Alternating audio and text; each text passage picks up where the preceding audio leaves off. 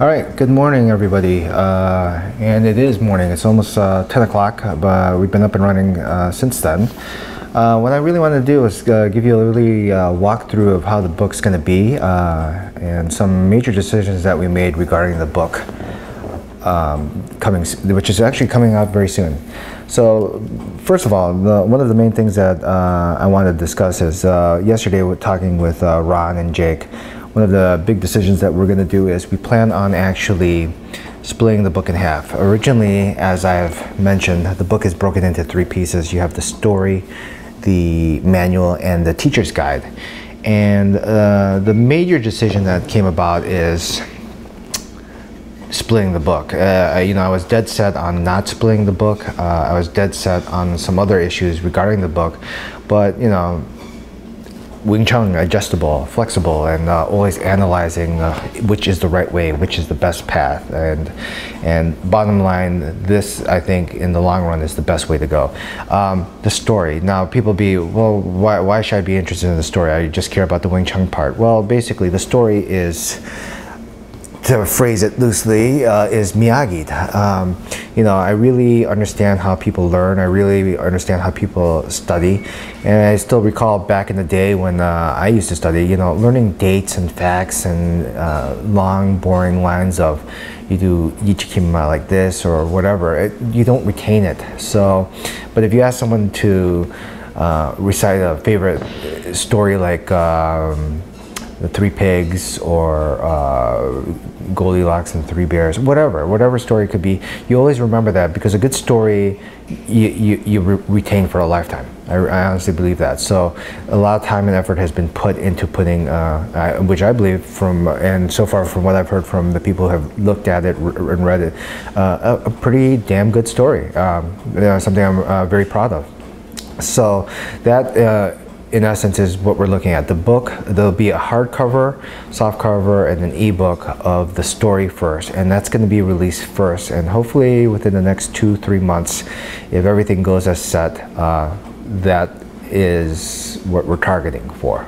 Okay, so then you might be wondering what's the difference, and what's the other major thing is that in later summer or early fall, who knows?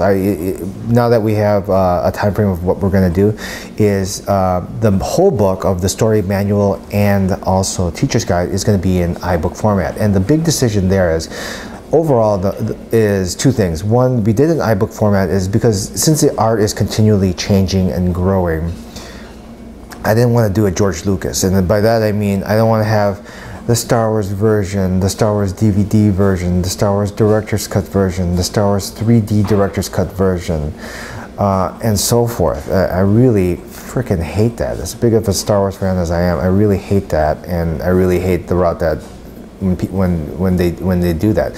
So the difference between the book and the iBook version is significant, because the book, while having the story, is something that the masses will enjoy.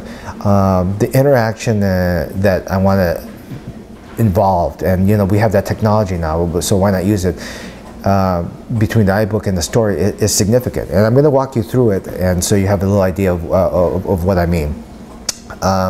So like I said, the ability for me to update it in the future, as far as adding maybe new changes in how I see the art, new philosophies, I can update it on a regular basis. You'll simply just re-download the iBook, and it'll say, just like a software update with your phone, here are the changes that I've made, please update it, and so forth. Okay, so that's one of the big major changes that we decided on.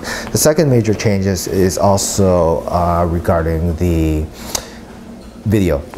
Eventually I didn't plan on putting video on it at all, but now that actually thinking about it some more, describing the look and feel of Tan and Bong in picture format, just, I don't know, I'm no Stephen King. I'm not even Dr. Seuss, I would say. So as far as writing a book, but I know the feel, I understand the touch of that, or how it what it should be. So I'm going to use the video aid to help me along with that. And the video in itself will be 10 to 15 seconds in length. There'll be nothing as far as me saying anything. Everything will be in written format. And the reason I did that is that, you know, when you compare book to movie, you always say, oh, the book gave so much more detail, the movie just couldn't capture it because of the limited amount of time. And so that literally is the essence. I want you to have an idea of what it looks like, but the book itself in words will capture exactly the necessary nuances that you need in order to do it correctly. So right now, what I want to do is walk you through the book and give you a little idea of what we have in store. So let me see if I can zoom this up a little more. All right, I'm here off to the side, and I'll try to not get in the way of it. So right here, what is a lot of where my work is. I'm doing most of the work on iBook, and you can see the book is made out of, I think the story itself is 12 chapters. Then you have a whole, then it's followed by the manual and as well as the teacher's guide. So let's give an intro of what happens when you actually look at the iBook format. And actually, before I get into that, that's what I really want to stress the difference is that, you know, a lot of times you buy something and then, you know, you're like, oh, well, if you get this DVD bonus pack, you get like 50 minutes of extra time and stuff like that. Well, I really freaking hate that, because the significance of what you really get in content is just like, you know, a bunch of, you know, DVD content where people's laughing and they screw up a line or something like that. I really wanted to make the transition from the book to the iBook significant. So some of the major things that steps out is when you look at the book that will first come out, the book will be that just a story. It'll have, I think, a picture for each main chapter, but that's it. It's really meant for story format, and it's really focused so that the masses can enjoy it, so the masses can understand what Wing Chun is, and really, you know, if I connected the three together for the masses, I think in the long run that would confuse them. So let's say you bought the book, and now all of a sudden, okay, a couple months later when we finally release the iBook, what's the difference? The iBook is significant because you'll see the interaction involved with the iBook. Is the iBook, for instance, just music, the music that we added on there is we're going to have a full soundtrack that Jake's been working on, and I'll give you a little preview of that. The artwork that Ron's going to be putting in will not be, other than the cover, will not be in the main book itself. And then why don't I run it through you right now? Okay, so for example, right here, as soon as you open the book, and this is it, this will be the first thing that pops up. This is not the file that we're using. This is a temporary hold that we're using for the time being. But when you open up the iBook, it'll pop up with the trailer.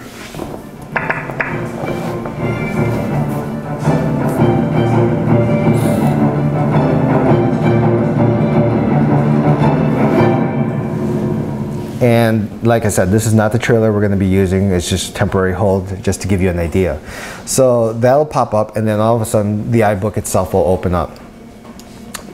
So the first 12 chapters of the book is a story, and throughout the book you'll see little things that'll make it kind of unique on the iBook format. Here's the preface of the book that you can see. Preface, preface, whatever you want to call it.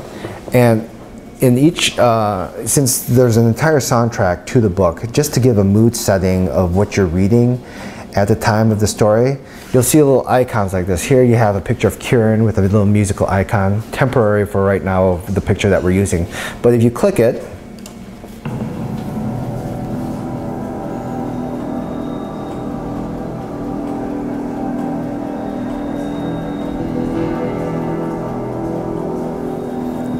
this is the preview of the main theme of the Kieran Rise, the Cast of Shadows.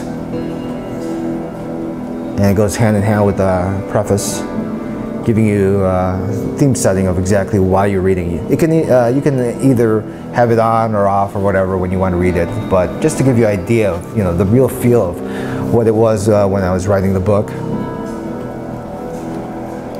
And let's not give too much away, right? So there it is.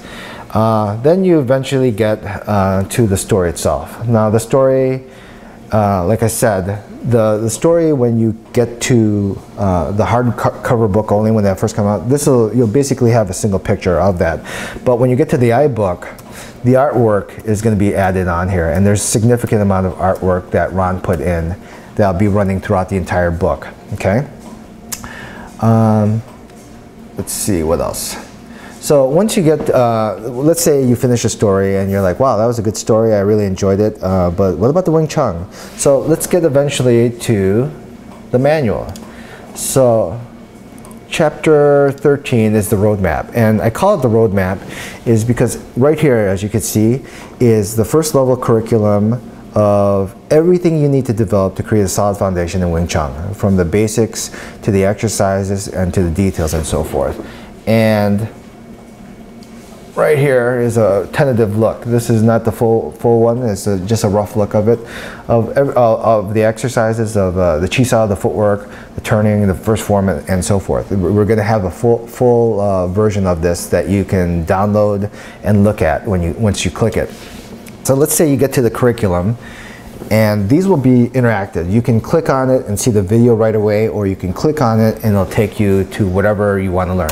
So let's say we click to the very first thing of the stance. So here we have the basic level of what the stance is. You get to look at the stance, and all of a sudden you're like, okay, well, I want to know more about how to do the stance. The stance will come up and you'll see little icons, and like I said, the biggest thing I decided to do was put the video in there and use the technology. So for example, Ichikima, and this is not the video of it, we're going to be using some high-tech equipment to actually film this, but you click it on and you'll see about a 10-second preview of me doing Ichikima, and bam, that's it. Shrinks back down, and you have the description of exactly what Yichikimima is, okay? And this will go hand in hand with the curriculum. So not only will you see Yichikimima, you'll actually see the exercise involved with it. You'll actually see everything that you need to know to properly train, along with the full description of what's happening. So with that being said, let's see. Going back to the story, the manual, and the teacher's guide, they're all interactive with each other. The way I designed it is, in the story, as you know, Kieran is the main character. There'll be parts in the story where she's interacting with her teacher. So right here, I don't know if you can see it, this part right here, there's a highlighted red part here in the story itself. So when you click onto that, it takes you right away to the teacher's guide. The teacher's guide is basically, how would I say it? The teacher's guide in itself is the interaction within the story between Kieran and her teacher, but it's told in a story format. Why did I do it this way? Because once you get to know the story, now you can relate it from a teacher's perspective, and that's how I decided to attack it from that approach. So you could see how the two relate to each other, because you know, really, I really wanted to, if I had put the teacher's guide within the story, the flow of the story would have been killed. It would just be too boring. But for those who are interested, you click it on, and it'll take you to the teacher's guide, and it's kind of like a behind the scenes. When they were in the short story format, it'll be like Kieran and her Sifu talked for 30 minutes or something like that, and the next thing you know, blah blah blah, something happened. But here's like the behind the scenes. If you click that, it'll take you to the teacher's guide edition. The teacher's guide actually is kind of like their interaction when, you know, between Kieran and her teacher, and it'll give you an in-depth look as far as oh, this is how he was actually teaching, how he was thinking at the time, and so forth. So let's see, and there you have a general breakdown of how the book is going to be laid out. So literally, I think in that sense, you know, when I said the book would be unique, I think it is. You know, the fact is, you really have to know the art in depth, and you have to understand how people learn. You have to understand how people absorb information. And you know, I wanted to make it easy and yet detailed. And like I said, the whole goal was to preserve the art in a book format, but yet the whole goal was also not to just limit it only to people who love Wing Chun, because Wing Chun, if you really understand it, is everything. It doesn't matter what you're doing. You can find it in cooking, you can find it in studying, you can find it in any kind of sport. So I didn't want to restrict it just to the practitioners, and I wanted to show exactly the beauty of the art, which can relate to anything and everything that you do, to the masses. Okay, so hopefully this gives you a little idea of and a little taste of what we have planned for the book. There's so much more that we plan on doing. I mean, literally, this is the first of 8. I say that because it is exhausting to put in this manner, but you know, I think in the long run, everyone will enjoy the book. I really put our team put a lot of work into it, and we're still hoping to get this done soon enough. And if you have questions, comments, concerns, thoughts, ideas, always open to it. And enjoy. Talk to you guys soon. Okay, bye.